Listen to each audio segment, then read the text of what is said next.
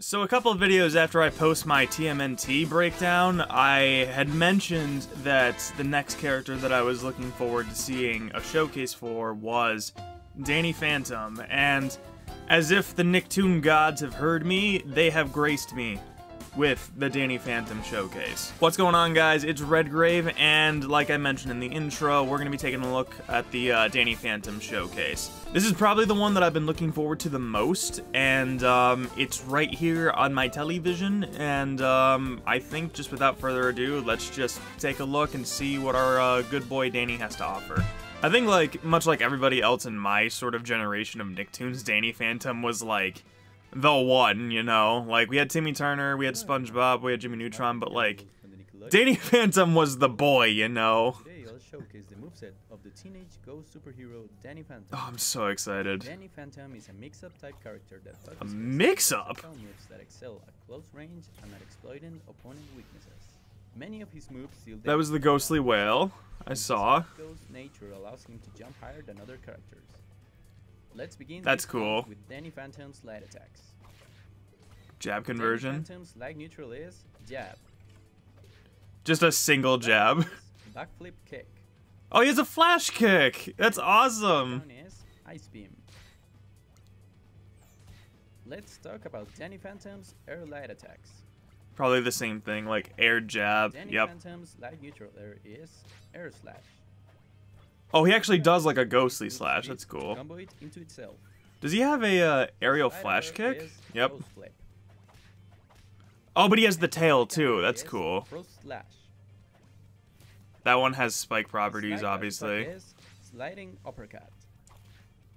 Ooh, that's cool.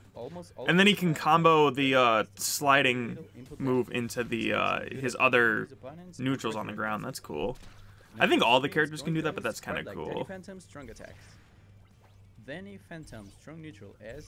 Oh my god. Property of the Phantom Thermos. Wait, but it sucks in. Why is it exploding out? Come on, guys. And his double punch. Power dash. He moves forward a bit, dealing damage. Use it as that's a cool. option. Moving active hitbox for the strong. That's cool. Probably doesn't do a lot of knockback though. Phantom's air strong attacks. Oh my god. So much range. Air is ring burst. This attack has short range, but 360 degrees coverage, so it makes for a oh my god. That's cool. Is ghost loop. Active hitbox probably the whole way through. That's cool. Power crash. He flies forward a bit, then crashes and then goes down, floor, dealing damage. I wonder if that is a spike property. Around this stage in unexpected ways. That's cool. Be careful where you choose to use it. Yeah, because it looks like, well, he can obviously like SD from that, but also he can use that in the middle of the stage to sort of like do a mix-up of like going forward and then going down. So I'm imagining doing like air dashes with that too, like air dash back and then basically like heavy strong down in the air forward to come back. Basically doing almost like a double air dash into like a strong down attack. That's really cool. I actually really like that. Danny Phantom's strong dash attack is sliding ghost punch. Let's now gaze at the peak of ghost powers with Danny Phantom's special. Get rid of that. Danny Phantom's neutral special is Phantasmal Bolt. Ooh, full screen projectile? That deals damage to the first target, then passes through it to potentially hit another target before dissolving. It's a pretty fast projectile. Oh, you can good neutral. Danny Phantom's. You know what I wonder? I wonder if you could do fast falls. So almost like a Fox laser go 1 fast fall 2. Top special is Spectral Leap. I like that. While moving in the chosen direction, then reappears at a does he do damage? He does. Damage to nearby opponents. Wait, so that's like a Sheik move. Oh my god, I love this already. Yep, that's Sheik's up special. Sheik and Zelda. Special is Ghostly Whale. He lets out a ghost whale that hits any surrounded opponents. Charge this move for a stronger scream with more knockback. Ah, that's cool. I was wondering if it would be more powerful than that. Move challenges the opponent to get over here. Jesus. Stage is, of course, the ghost zone. This is there's the box ghost in the background. With 3 moving platforms. This is so cool. Fear and attention. I'm the box ghost. real match. Oh man, I actually want to see this. I don't care if he's beating up a computer, I want to see this. Because I haven't really seen any Danny Phantom gameplay just from like all of the trailers that they've shown. Teleport back up. Dang, dude. SpongeBob couldn't even recover from that. CPUs are normally really good at that. I like the music choice too on this. And then you can, on this stage, you can use the objects to bounce around. That's cool. You know what's cool about this is that the music, like the music choice here, absolutely reminds me of the Danny Phantom soundtrack. This wave dash looked kind of slow though, hold on. Wave dash looked a bit slow. So I'm not sure if they were doing it like as fast as they possibly could, or that's just his wave dash speed. Kind of hope it's just, they were just purposely doing it slower. Jesus, what did that kill at? 63, edge of the stage. Didn't have enough recovery to block. That's so cool.